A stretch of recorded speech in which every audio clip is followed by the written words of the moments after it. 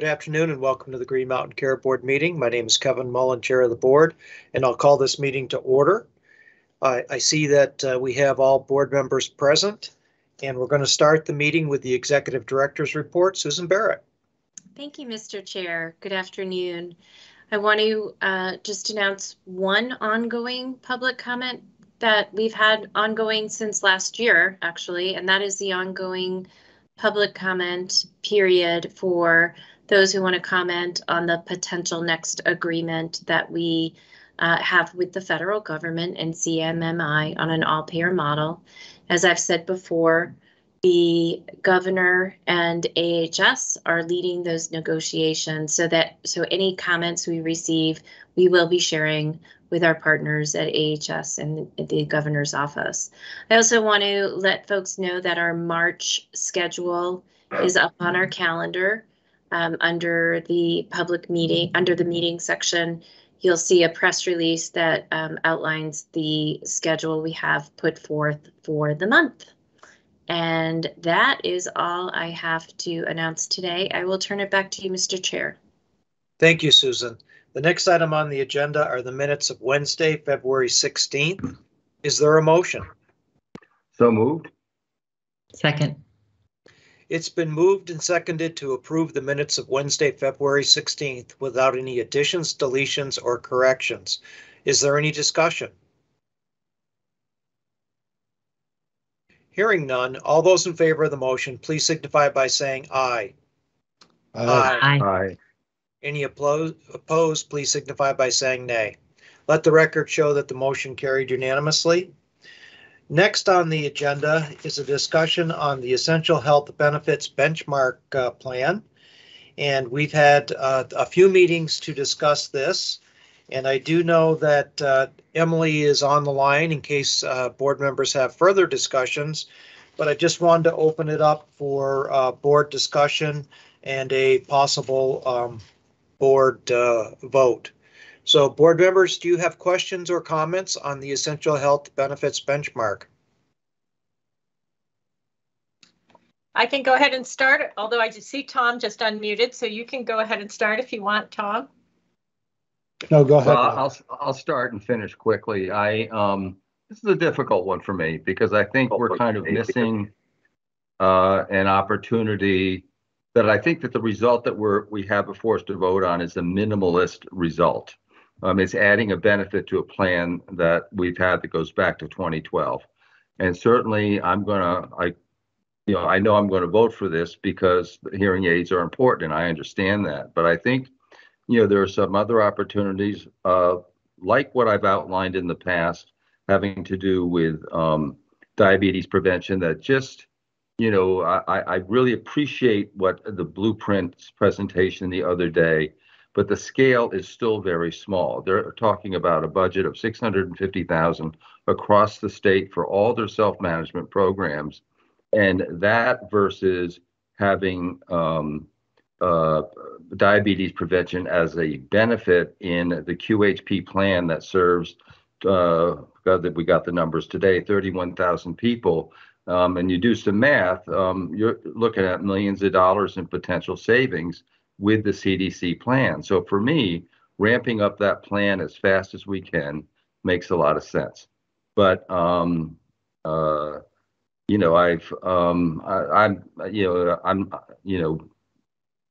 that's where I'm at. I'm a reluctant supporter. I don't think that we've leveraged this opportunity as far as we can. I think that we might have looked into it if we had followed the language that the House and the Senate gave us, which is to align this with our healthcare reforms. We might have found. Jess, if you can put yourself on mute, we're hearing Tom's feedback through yours. Thank you, Jess. Go ahead, Tom. Thanks. So we might have been able to kind of find some room to enhance the fixed prospective payments within the benchmark plan and get CMS's engagement and support for that. I don't know. I have to say I don't know what we don't know, but I do know that the process that has come to reside with us has been a minimalist process. and it's been about adding a benefit to a plan, looking at 3 or 4 opportunities, boiling it down to one, an important one. And but for that benefit, I'd be voting against this. I just don't think it's well done. But that's my opinion. I'm voting for it because of the benefit. Hearing aids. Obviously, I wear hearing aids, so it's one I viscerally understand. I wouldn't be here with you if I didn't have hearing aids, and maybe that's a good thing. I don't know. Take away my hearing aids, and I'm gone. But so that's where I'm at. And I am going to write a concurring letter because I kind of want to get this out of my system and down on paper. I've been crunching some numbers here that I think support my case, but maybe in 2005, we for the 2005 benchmark plan, CMS has really done the right thing. They've opened this up to states. It wasn't opened up as a benefit enhancement opportunity. We could adopt in other states total benchmark plan. We could adopt portions of another states, or we can put together benefits for our own plan. And I just don't think that we have aligned this plan, this benchmark plan, with our healthcare reform efforts as much as we could. And this has been an issue that we've raised. I went back and looked at the minutes for 2020 and 2021, and I've raised this issue.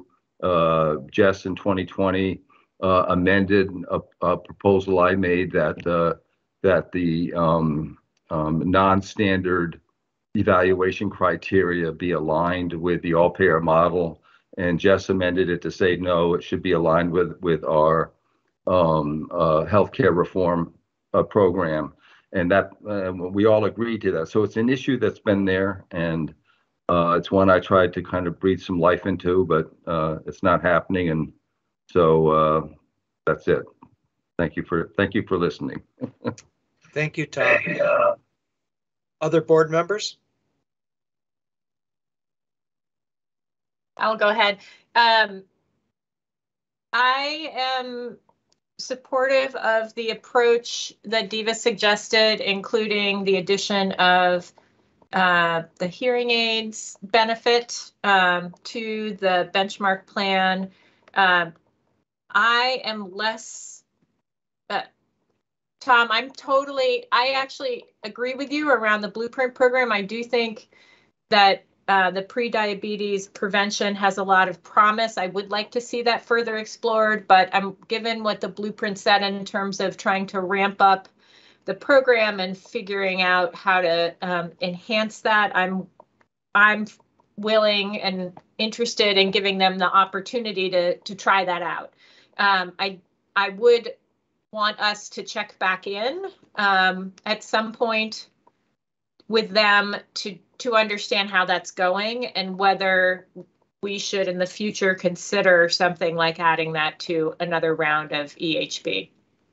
I'm less sanguine about the process of looking at other states' benefits and or partial benefits because, quite frankly, I think there's a lot of distress that occurs in the consumer and the Vermonter community when you start switching up people's benefits.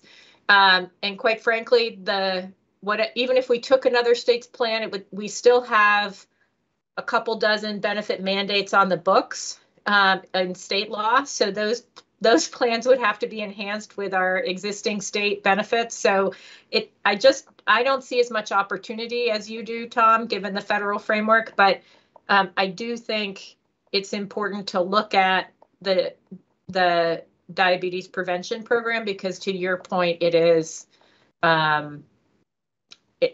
it's really a good way to move forward with healthcare reform and ensuring that we're funding prevention appropriately. So that's where I am.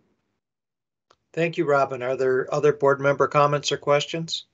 If I could just respond to that a little bit, I hope I didn't imply or suggest or state that we should look at adopting some other state's plan.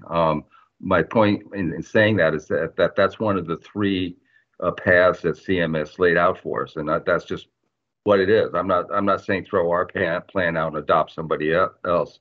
In terms of the benchmark and in terms of the blueprint plan, my one thought that I had is that if a benefit plan, our benefit plan is paying for prediabetes as a benefit, not only would the blueprint be a provider, but it might encourage other people out there in the community to be a provider.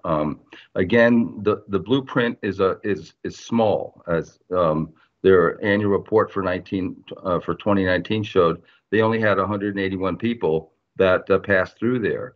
And if you just do some quick math here and say that the QHP population is 31,300 and 9% of them are diabetic, which is the statewide all-payer model average, 9%, that's 2,820 diabetics covered by the benchmark plan. That's of a scale entirely outside the scope of the blueprint.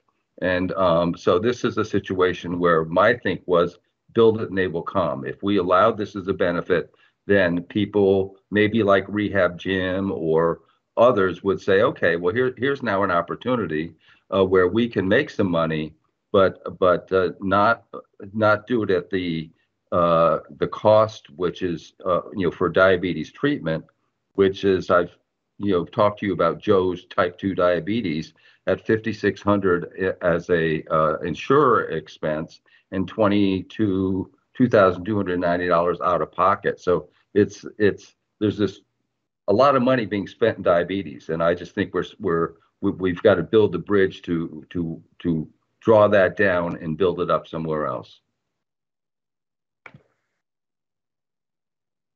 Other board comments or questions? This is Tom Walsh. Just to build on some of what Tom has said, with diabetes, there's a very important component of self-care for that, which is eating. And eating requires teeth. I think we've missed an opportunity to explore ways to incorporate a dental benefit. I've been new to this process, but it's been a little bit disappointing to me that given a once-in-a-decade opportunity, there's only been a relatively small change. Hearing aids are important. The research behind why they're important for every argument, there is a similar argument with greater research support for better dental care. It helps with mood, it helps with social interaction, it helps with jobs, it helps take care of yourself because you can eat better.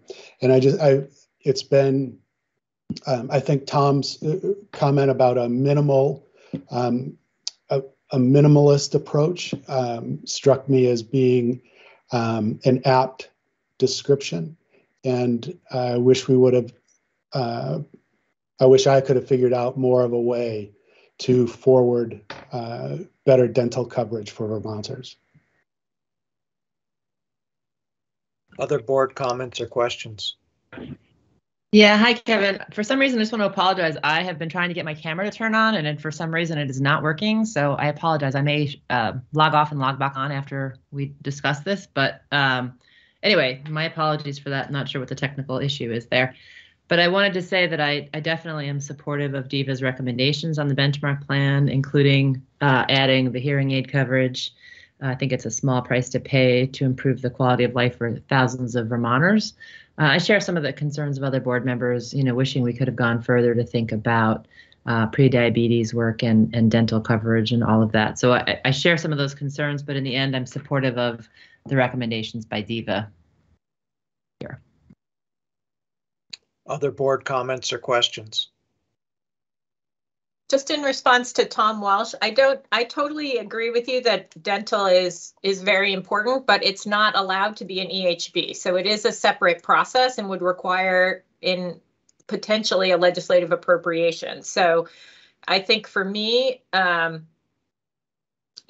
think that process really needs to be a legislative process because there is the potential for the state appropriation needing to support that coverage for all folks in the individual and small group market. And that's I don't know how much that would cost, but I imagine it's not insignificant.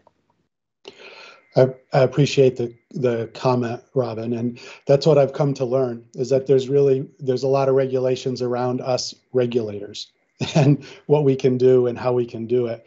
And I've come to see that really to get movement on that issue really requires legislative action. I appreciate that. I did want to be on the record as bringing it up as an important issue to Vermonters, and I hope that gets heard. Tom, I can tell you that it's been spoken about and heard for decades, and no action has been taken. And just like a Vermonter can't really have the best health without good teeth, it's hard to get a job. It's a number of different things. And the same goes for vision. And yet, despite a lot of conversations for decades, no progress has been made. But for us to try to do that, it can't happen. And the reality is that we're stuck within the actuarial values of the different metal levels. And I totally agree with what Tom Pelham said, because I think that this board has absolutely got to find a way to push prevention programs that would result in health savings to the Vermont system. Tom is absolutely right on this. He's been talking about it ever since he first came on the board, and yet no progress has been made. And I agree with him completely that whether it doesn't matter what the chronic illness that we're trying to prevent, there's so much savings that could occur. And that was the true hope that I had with the all-payer model, that there would be so much more focus on prevention. And as Tom has aptly pointed out, whether it's the all-payer model or the blueprint or what have you, the numbers are small.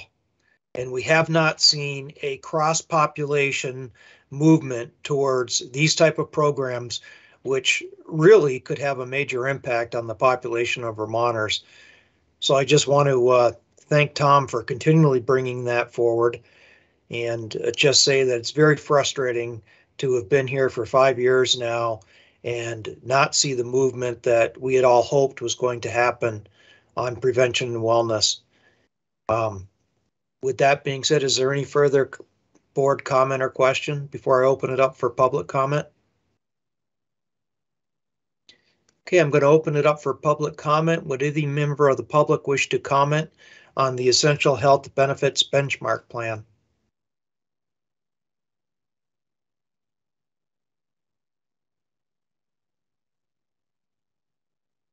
And the first hand I see is Dale. Dale? Hi, so it's more of a clarifying question. The real problem is the AV. We can't really add, I mean, there's also the regulations. I get that too. But I mean, you can't add a vision benefit. You can't add a dental benefit. You can't, I see Robin shaking her head. I think she knows where I'm going, that means. Yeah, Dale, the legal impediment is not, in this instance, the AV, because the AV is a percentage of the total cost of whatever the benefit package is. It's the requirements around how states can choose an essential health benefit and what is or isn't included there. Okay. But it's still driven by the federal Affordable Care Act requirements. There's always a roadblock, unfortunately. Thank you. Thank you, Dale. And that roadblock is very, very frustrating for everyone. And I'm going to talk about this later in the meeting, but I will bring up that this is going to be an extremely tough year, and I will very much worry about the affordability of commercial insurance and where we're headed.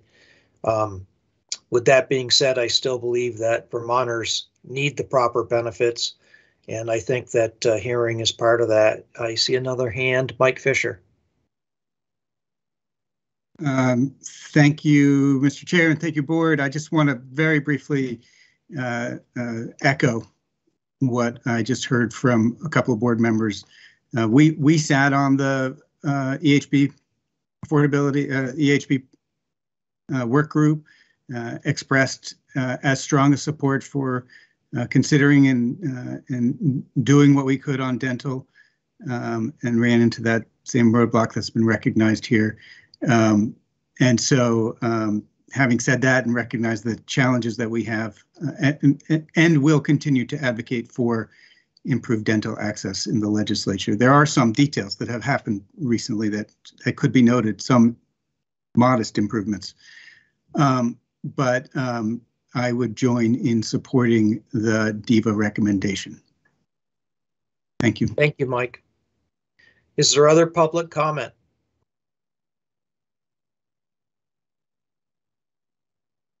Hearing none, is there a board member prepared to make a motion? I can go ahead and make a motion.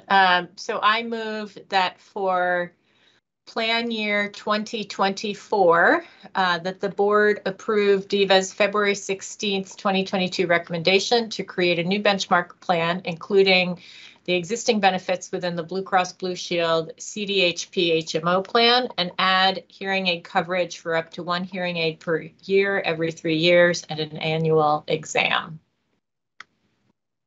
Is there a second? Second. It's been moved by Robin and seconded by Tom Walsh. Is there further board discussion? No luck with the camera, Jess? No, I can't seem to get it to turn on. Sorry, I apologize for that. I suspect I'm going to have to reboot my whole computer, and that might take too long. So I'm just going to be camera free today. I apologize. No worries. Just speak up if I don't call on you when you wish to speak. So with that, I'm going to call the question. All those in favor of the motion, please signify by saying aye. Aye. Aye. Any opposed, please signify by saying nay. Let the record show that the motion passed unanimously. And Kevin, before we move on, I was going to suggest, it sounds like we have some general support for the concept of further exploring diabetes prevention for the future. And I wonder if, I know Tom Pelham, you said you were going to do a concurrence, but perhaps we can find some common language to incorporate it into the decision. It would not be binding since it is not part of the motion, but it would be certainly indicative of sort of what several of us have expressed in terms of wanting to promote that program. So I wanted to make that suggestion. I think that's an excellent idea, Robin. And I just want to say, Tom, that if we're not able to come up with some good language, I'd be happy to sign it into your concurrence. I wanted to express my desire to do that as well, Tom. I'm happy to join that concurrence. As soon as we have 3 or more, it's no longer a concurrence. We'll get the right language. Well, there's going to be a concurrence, but it can also be cut and pasted into a decision. Parts of it. Perfect. Okay, at this point, we're going to change our focus and we're going to turn to a discussion of thresholds for certificate of need. As you know, we have dollar limits that are the triggers for when someone needs to seek a certificate of need.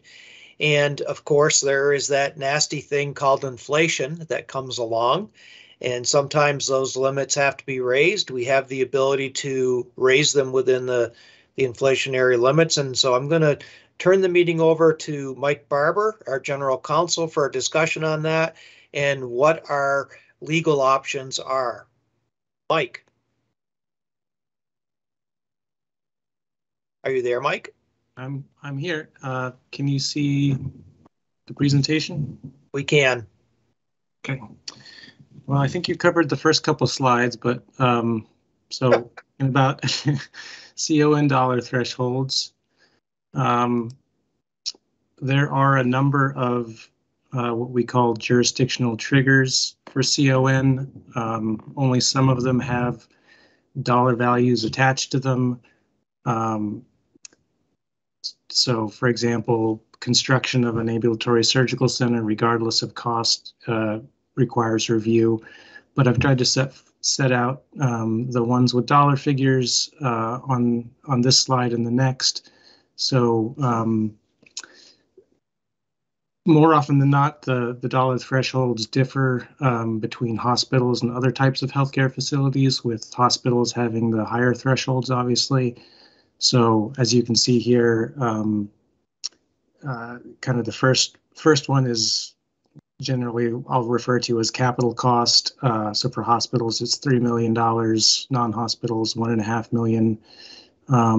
The next category here, I'll just refer to this as equipment cost from here on. 1.5 million for hospitals, 1 million for non-hospitals, and then offering of a new healthcare service or technology. The trigger there is operating expense. So for hospitals, it's 1 million. For non-hospitals, it's 500,000. And I think I'll refer to that as either new service or operating expense going forward. Conceptual CON triggers have their own dollar threshold, so it's not different for hospitals and non-hospitals. On the conceptual CON, that's $30 million. And then there is I've never seen it come into play, but there is an exclusion for expenditures up to a certain amount that are made by a healthcare facility in preparation for obtaining a conceptual CON. That is 3 million for hospitals, 1.5 for non-hospitals. As you think about this, just keep in mind that there is a significant exclusion from the CON laws. We refer to it as the physician's office exemption or exclusion. Although it covers more than just physicians' offices, it's the offices of physicians, dentists, and other practitioners of the healing arts, meaning the physical places occupied by such providers on a regular basis in which such providers perform the range of diagnostic and treatment services usually performed by such providers on an outpatient basis. And in the context of the wait times discussion, most independent specialist practices would likely fall under this exception. There are two exceptions to the exclusion to be aware of. First, it doesn't apply to offices owned, operated, or leased by a hospital or a hospital subsidiary or parent. And it doesn't apply to certain types of facilities, such as a ambulatory surgery center, diagnostic imaging facility, and so on. And then it doesn't apply to projects that are subject to review under 18 VSA 9434A4, which is the equipment category for non-hospitals. So that's equipment costs exceeding $1 million.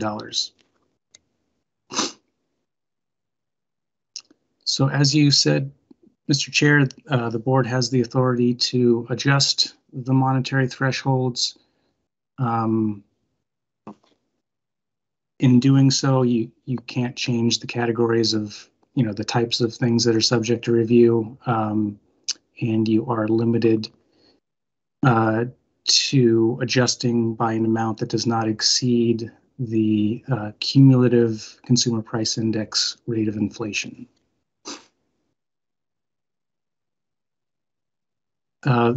This slide is just showing you the history, the statutory history for that statute.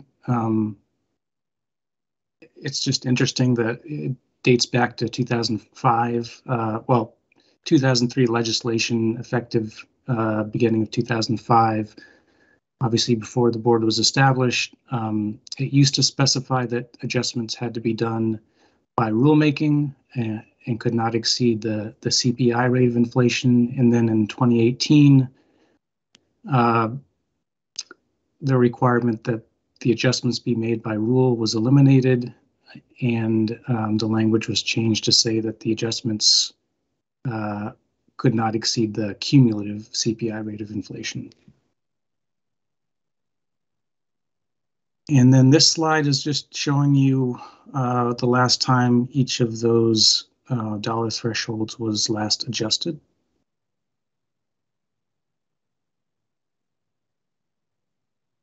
And as you saw there, the hospital hospital equipment and new service thresholds were adjusted effective July 1st, 2018. So B2 and B3 here.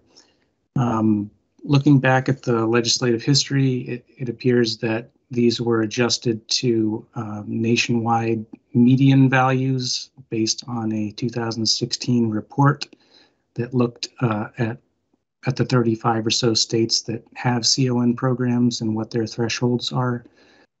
The hospital capital expense threshold of $3 million was not adjusted at that time because it was in line with the national median. I was not involved in that, but that is what I could gather from the documents that I reviewed.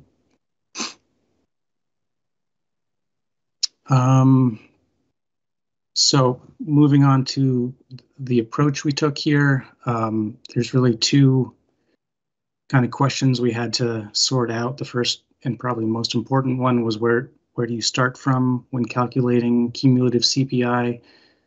We decided to start from July 1st, 2018 because it appears that all of the dollar thresholds were evaluated at this time. And as I just talked about, two of the hospital thresholds were increased. And then the second issue we had to figure out was which CPI to use. There's multiple CPI measures. So we calculated growth from July 1st, 2018 using CPIU, all items, all cities, and CPIU medical care, all cities. CPIU, all items, is a measurement of change in a variety of different consumer goods and services, so transportation, food, medical care, and other things. And it's probably what most people would think of when they think of CPI. CPIU medical care is a sub-index for medical care. Obviously, that it measures changes in total reimbursement to medical care providers. So we looked at both of those just to give you a sense for where they differed. CPIU medical care, if you look back, we went back to 2005. It has grown faster than CPIU all items, but that is not the case from the time period we were measuring. So July 8, 2018 to the present, CPIU all items has grown faster. We did look at the numbers just for the North or New England states rather, but we didn't present that here. I can share that in the future if you'd like. But this range was giving you the most kind of discretion up to this. The highest growth rate we found was this 12.18%, I guess. So moving on to the calculations, these are the calculations for the hospital thresholds. So showing you how much you could raise those thresholds under the approach that we took. And then these are the non-hospital calculations.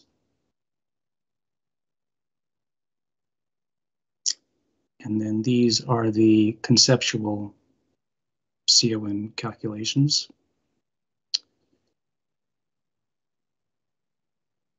And I can come back to those if you would like. But we also tried to give you some data on,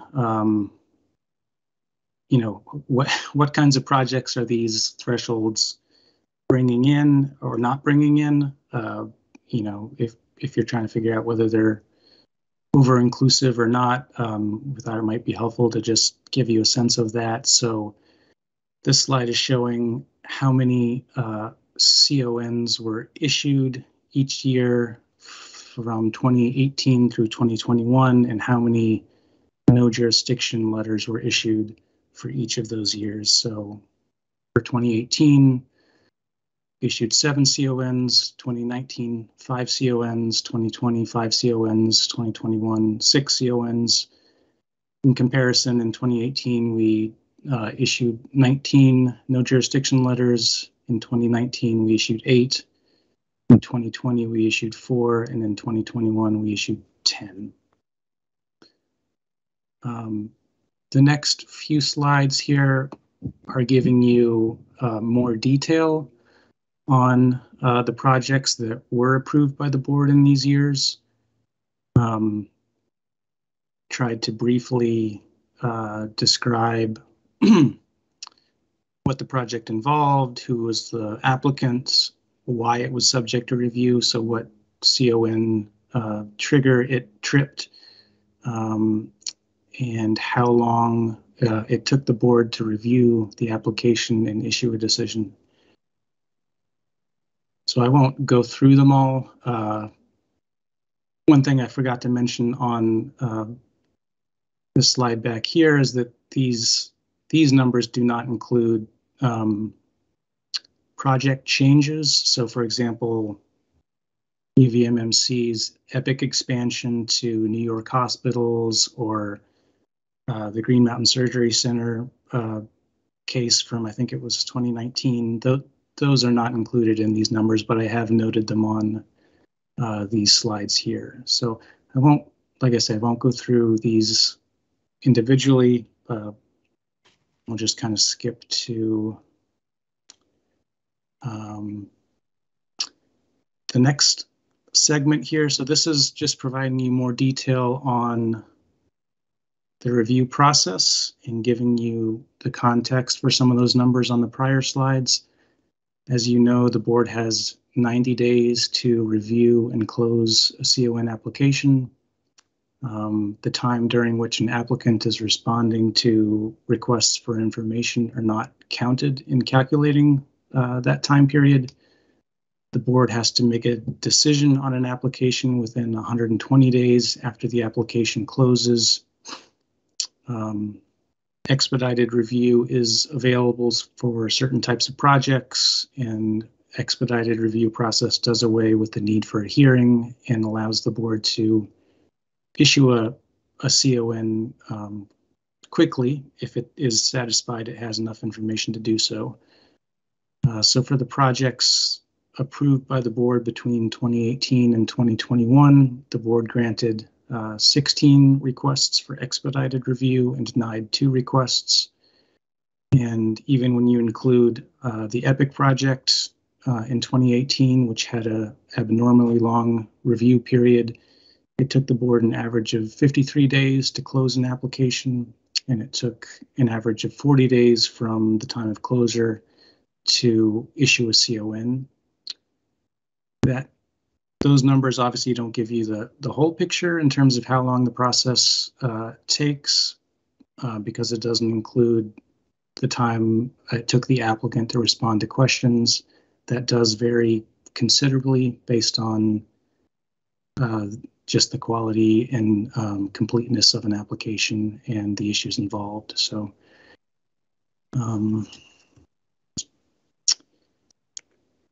you know, we don't. So those are the internal numbers. We did try to look for some external numbers.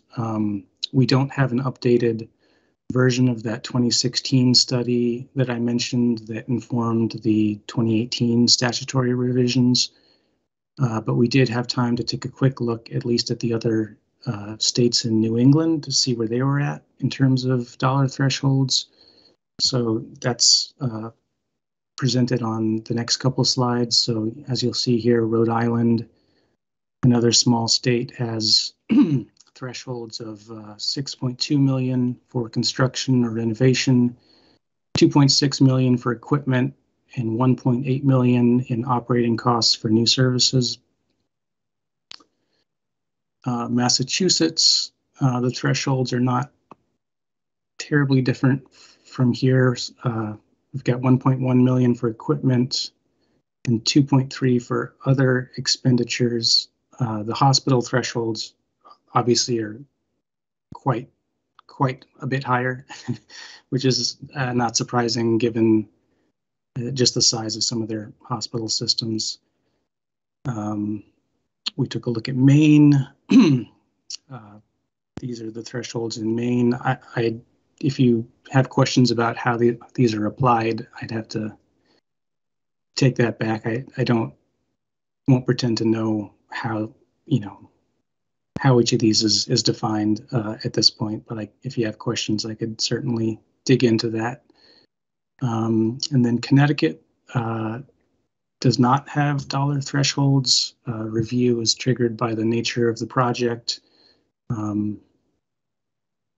Interestingly, they require a CON for termination of certain types of services, which was interesting to see. And that is what we prepared for you. Happy to answer questions, or if you'd like additional data at a subsequent meeting, I can come back with more data. Thank you, Mike. The comparative analysis between the states is helpful, but we are limited to what we can do as a board based on, my lights are flickering here, based on the inflationary limitations. And I was curious if you had a recommendation, one, on whether or not they should be increased, and two, which inflationary measure you would recommend.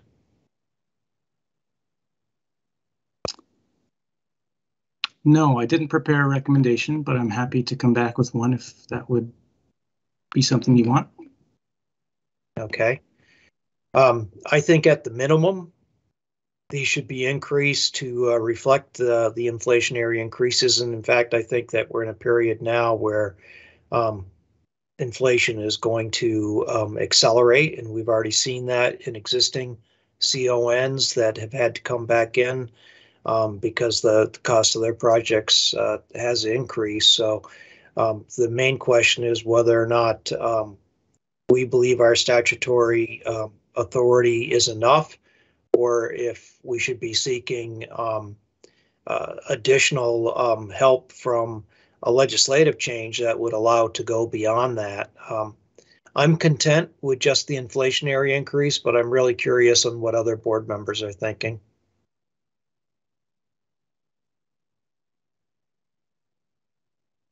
Other board members? Robin? This is Robin. I agree we should be looking at an increase for inflation. Personally, I would probably go with the CPI-U all items because it has been a number of years since any changes have been made. And to your point, Kevin, about this year's inflation, but I'm interested in hearing from stakeholders. So I'm hoping we can open a public comment period as we normally would do. No action is required today. We have time. Great.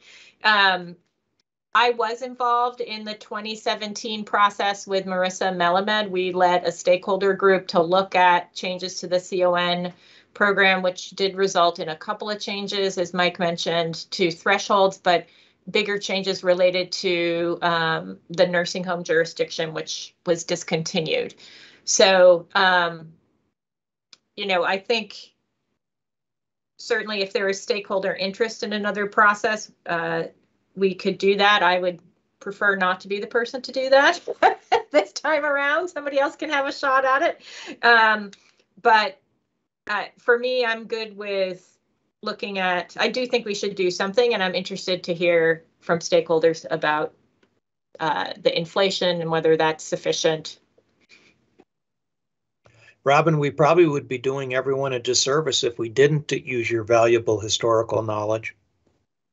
You like to give me the stakeholder process, I know. Other board comments or questions? I'm a little confused here. Looking back at the chart of when these things were last examined, I see the equipment threshold and the operating budget thresholds 2018, but on that list it had hospital capital, I thought, at 2003. Yeah, I don't think that 3 million has changed, has it, Mike?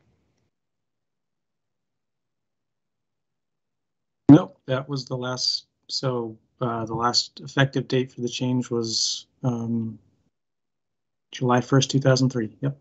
So that is a change in the statute.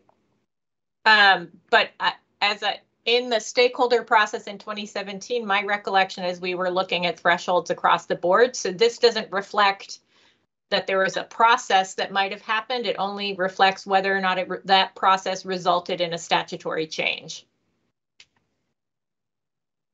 That's true. So like I said, on the next slide, I think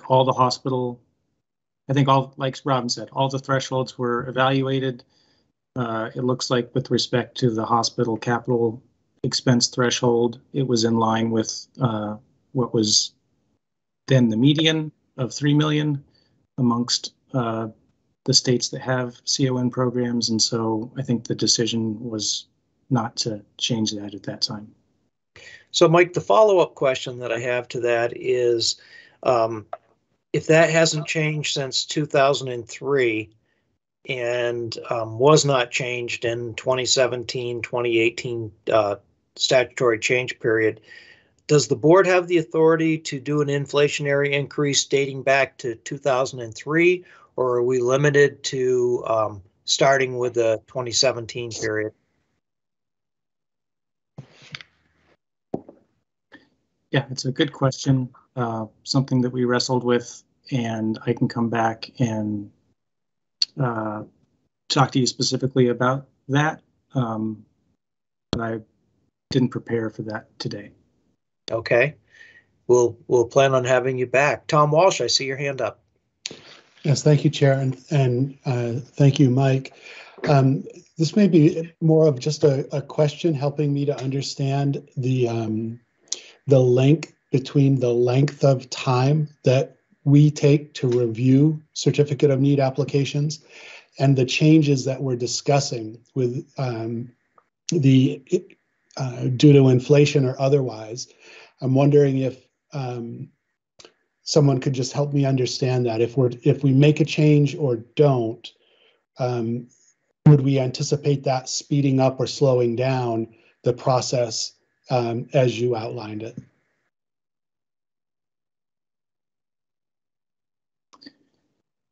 Yeah, it's hard to say. I could see that if we increase the thresholds significantly, and these are not too significant of changes we're talking about here. If they were increased significantly, you could maybe we wouldn't be reviewing more simple ones and just be reviewing complex ones, and that would increase the time. That's just kind of speculation. It's tough to say. Okay, that's helpful. I'll keep thinking, and if you do come back, maybe we could explore that a little bit further, just the pros and cons of what this might do to our the efficiency through which certificate of needs make their way through the board.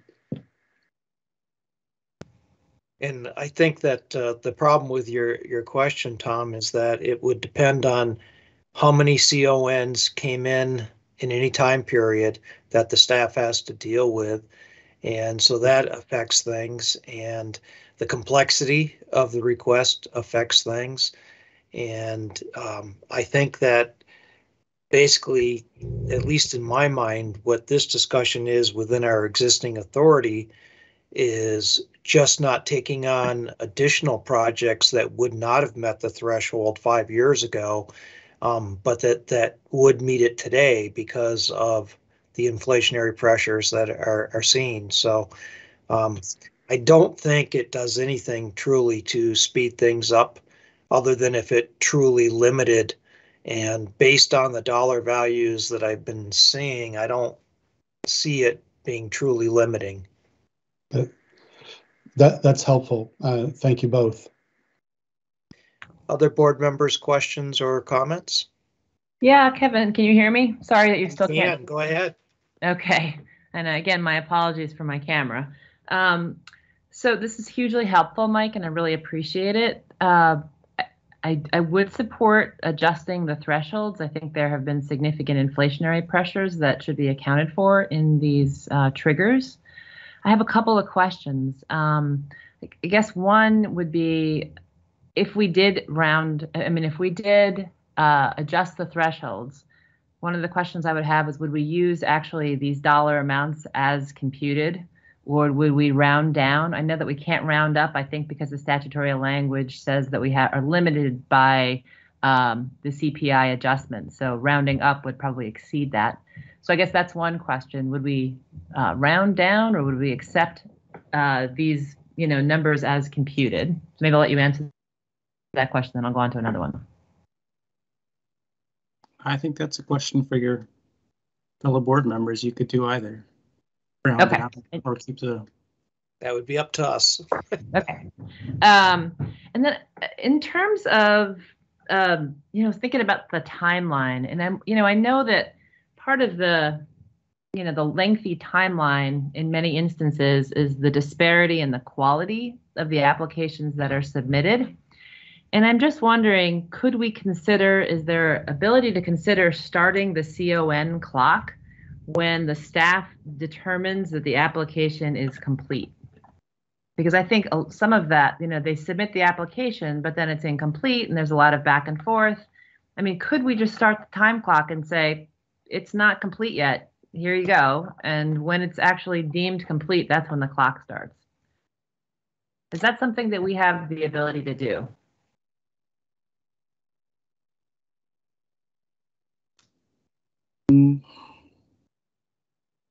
I don't think so. Not the way the statute is written. So I believe the statute starts the time from the application receipt, and we have 90 days to close it, or to say that despite it's not being complete, we're gonna continue. I can come back and give you some more reasoned thoughts on that, but I don't think that's possible given the statute that we have. Okay, well, I guess one of the things, if we're gonna like parking lot ideas, and maybe a parking lot idea could be to make a recommendation at some point to the legislature around just adding some language that would allow the time, the clock to start when the application is deemed complete. So it might require just a minor adjustment to statutory language. I'm not sure if that counts as a technical change or what, but no, it doesn't. Robin's saying no. But to me, it's actually kind of a big change because of the culture that the board, and quite frankly, before the board, Bishka has developed around CON, which is that the staff try to helpfully work with the applicant to complete the application. And I mean, to me, that seems like it's a small wording change, but it's kind of a big process shift. Well, I guess I'm not suggesting that the staff not help the applicant. I'm just suggesting that the clock doesn't start until the application is complete. So I wouldn't, I would still expect our staff to help applicants understand what a complete application looks like and help them through that. But I'm just sort of thinking, why not start the time clock when that application actually is completely complete? But anyway, we can, if it doesn't sound like that's a possibility, then I guess that's not a possibility. But maybe, Mike, if you can look into it a little bit, and Robin, think about it. I think it's a possibility. I just wouldn't call it technical. Okay. And I would say that there is currently there's two clocks, right? There's the 90-day clock, and then there's the 120-day clock. And what you're talking about is the 120-day clock. So once we close an application, once it's complete, we have 120 days to issue a decision. And I just want to say that the board's policy has always been, in my time here, to try to help the applicants as much as possible, to try to be as expeditious as possible, and never just worry about being within time limits, but to try to deliver a CON in expeditious but as thorough a manner as possible. And that's something that we continually strive to improve upon.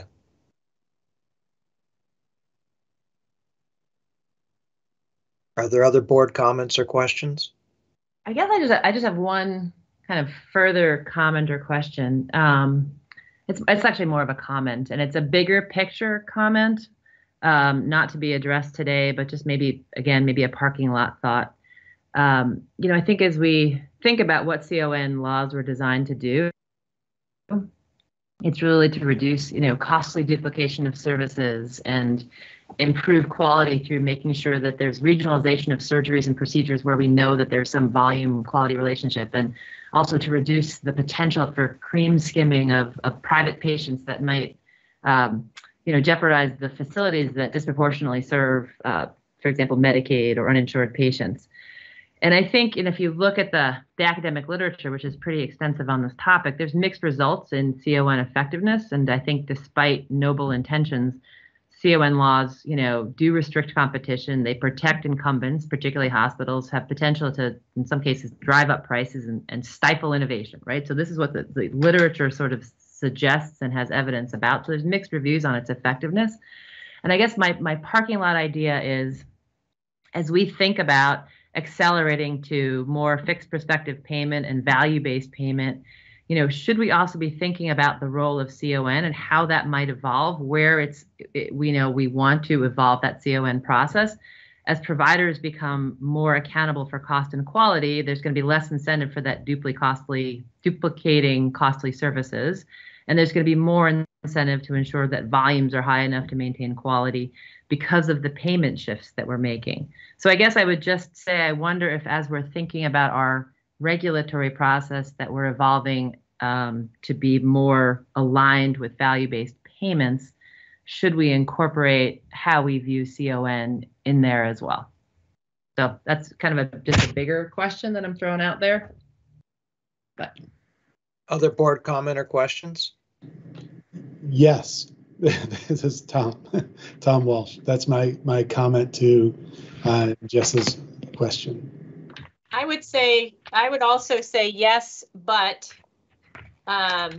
given that we're talking about 5 to 10 or maybe 5 to 15 applications, this would not be my personal priority for our staff time focused on regulatory integration. I think hospital budgets and ACO budgets are bigger fishes to fry than CON, given the limited number of applications that we get already. So that's not to say it's not important, but we have limited bandwidth, and this would not be my number one priority. Other board comments or questions? If not, I'm going to open it up to the public for comments. And I see Dale's hand raised. Dale. Yeah, first I have to say, Tom, I can relate to the hearing aids. Mine broke. They were broke for 2 weeks. Then they spent a week in repair. I was lost. It was really rough. Anyways, on to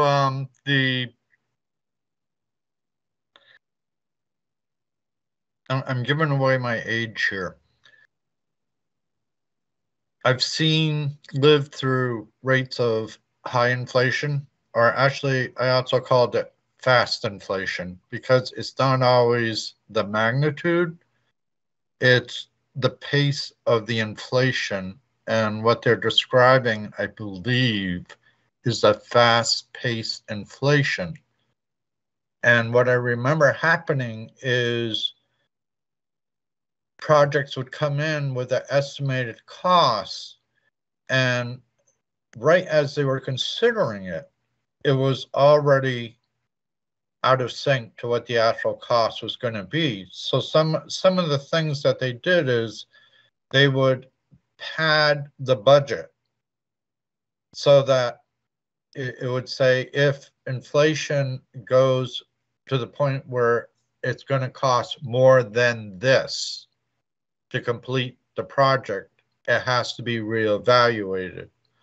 The other thing that became a factor is lead time for delivery of supplies, because that would literally determine what the actual cost was going to be of the product. So if you've got a high rate of inflation happening rapidly, and they suddenly say, we can't get this to you for 6 months, you've got a different cost.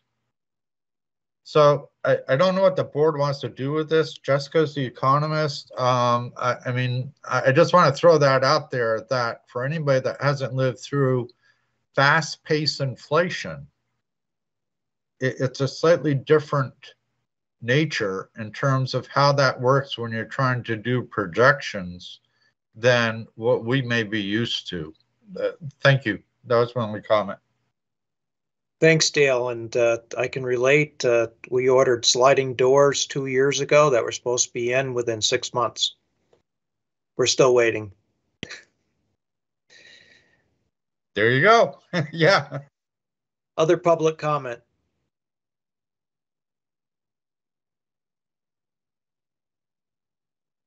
Other public comment. Hearing none. Mike, I think you know what your homework is. We'd like to have you back. We'd like to have a public comment period opened on the issue. And I'll ask Kara to open up that period on our website. And Mike, I don't know what your schedule and the board schedules are, but I'm sure we can coordinate this and get you scheduled either at the next board meeting or one within the next month. Okay, thanks, Kevin. And let me just restate what I think my homework is. So you'd like advice on the starting point and whether you have the authority to go back to the last time each specific threshold was last adjusted? Yes. And I heard from a recommendation on the correct measurement of inflation. Okay. For what we're regulating. Anything else? I don't think so. Okay. Thank you, Mike. Appreciate it. Thanks. Could Okay. I also just chime in for one last suggestion? Sure. Could we, Go ahead. I'm just looking at the participant list. I do see the hospital association is here, but some of the other impacted parties are not in attendance. So I'm wondering if we could just do a little outreach to home health and other provider types that would be impacted, just to let them know this conversation is happening in case they haven't caught on that we're discussing it. So Mike, perhaps Abigail from the CON team could reach out to, I would say the organizational parties such as VAWS and VNAs and so on and so forth. So, Thanks. okay. Is there any old business to come before the board? Hearing none, is there any new business to come before the board? And I wanted to bring up an issue that I want to begin the public dialogue on, and it's something that I think is of great concern to all Vermonters and especially commercial ratepayers. And we're starting to see the effects of what is happening in the workforce in healthcare. And we're seeing that not only are we seeing high traveler costs, but in order to have equity for Vermonters working in those positions, a few hospitals have already had to offer significant pay raises and retention bonuses. And we're now at the point where at least a couple of the hospitals have come to the board and have begun to raise questions about mid-year adjustments, and in one case have already asked for a mid-year adjustment. And we'll be having that discussion over the next few months. But I think it's important that I bring it up today under new business because there are further ramifications, and that is we are in the middle of a legislative session. It's at the halfway point, but I just want to make it clear, and this is just from one board member. I'm not speaking on behalf of the whole board, but as one board member, I feel it's inappropriate for the increased labor costs affiliated with healthcare due to the shortage that currently exists of the workforce, that all that burden gets placed on one subset of Vermonters, and that being the commercial ratepayers. And I think it's important that at least I send a message to our colleagues, both at the federal level and at the state level, that it doesn't seem right that a population that we've already burdened with over 40% premium on actual costs of healthcare be the one population that has to solve all the costs related to the workforce issues in the state. And so I just wanted to bring this issue up, and maybe other board members wish to talk about it as well. But this is something that I feel all payers have to come to the table to. And this is something that must be dealt with. It's not something that is going to go away quickly.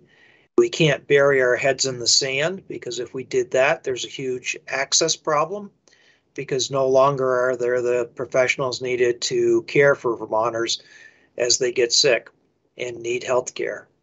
So board members, I'll throw that over to you if anybody else has any comments they wish to make on this, but I would hope that we could begin a conversation with government payers to try to send a message that this should not just be on the back of a subset of Vermonters. Kevin, it's Jess. I'm wondering, could we request a meeting with legislative leaders and potentially, folks from the governor's office to identify if there's any additional one-time funding that might help, or other sources of federal assistance that might be tapped into to cover this? Is that something? It's an important question, Jess, and I'll just say that I have testified in the legislature, and I did a calculation based on the $10 billion that New York State is allocating for healthcare workforce. We're not alone. All the states are spending dollars trying to fight this problem. But if you take that 10 billion and you divide it out over the 22, I can't remember if it was 22.4 or whatever the population is of New York, I came up with $494 per person, per capita in the state of New York. If we were to use that same figure in Vermont, the dollar amount that would be spent on the healthcare workforce issue would be about $315 million. So much smaller scale than the 10 billion, but still 315 million is a lot of money. And yet when I do the math on what I've heard so far, I'm only seeing about a little less than 40 million being spent in Vermont on the healthcare workforce issue. So I brought those issues to committees in the legislature, but maybe we should be sending something formally to the leaders of both the House and the Senate. And I would hope it could come from the entire board and not just from one board member.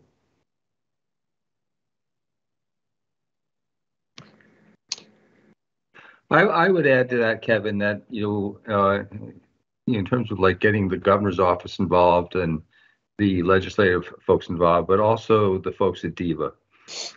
Rate setting, I mean, I know they're one of our partners and stakeholders, et cetera, but rate setting is the vehicle through which the cost shift occurs. And, as I've played around with some of the Medicaid numbers, and certainly I'm doing it through binoculars, where if you look at 2022 versus 2023 on the emergency board's Medicaid plan, the projected decrease in enrollees versus the rate increases for each of the Medicaid eligible segments is a winner from a budget point of view for DEVA. Now, I don't know if the governor adopted those emergency board numbers, as they flow through, but I'm just, a little, not suspect, but just, that some of the intricacies of how caseloads and PMs work, that they can work to the advantage of the state budget and to the disadvantage of providers. So I'd like to have a conversation with the DEVA folks that actually are in the trenches, not necessarily deep in the trenches, but are the folks that make these decisions.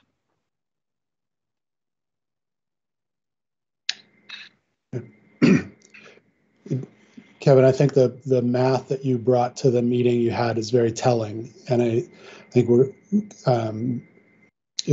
maybe starting the process of coming out of the pandemic, and it's laid bare many issues in healthcare. And what you're talking about with how we support healthcare, the workforce, I think is, and what that means to Vermonters who are going to have to pay for those changes. I think it's very important, and it's a all hands on deck type of thing. So if we as a board can proactively reach out, I just support that. I think that's a really good idea, and I'd like to be involved, be helpful any way I can.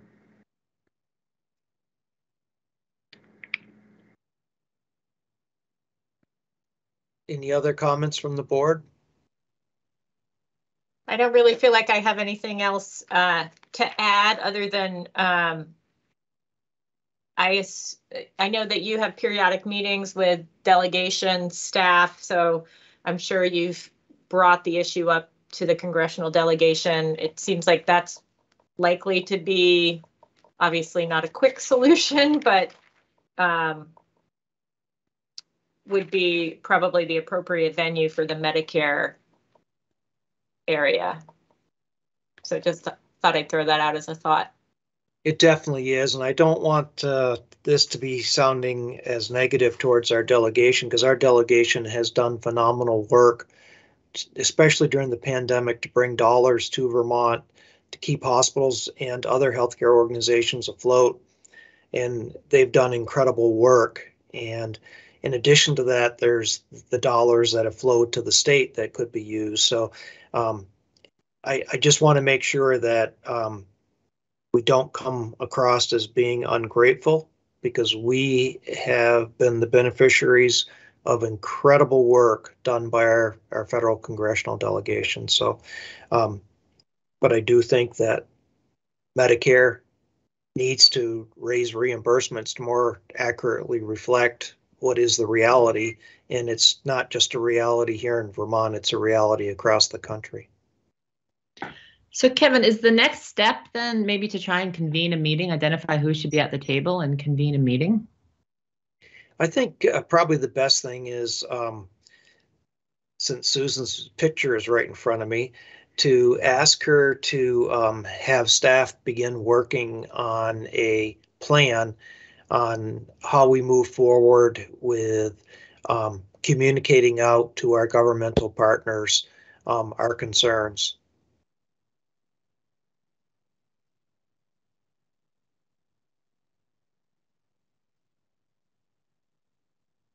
Is there other comment from the board? Is there other new business? Is there a motion to adjourn?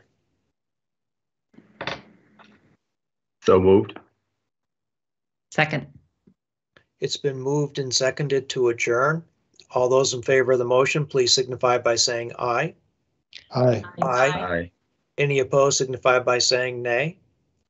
And I just want to remind the board that we do have a discussion on CON deliberation that's scheduled for 3 o'clock, and I'll see the board then. Thank you.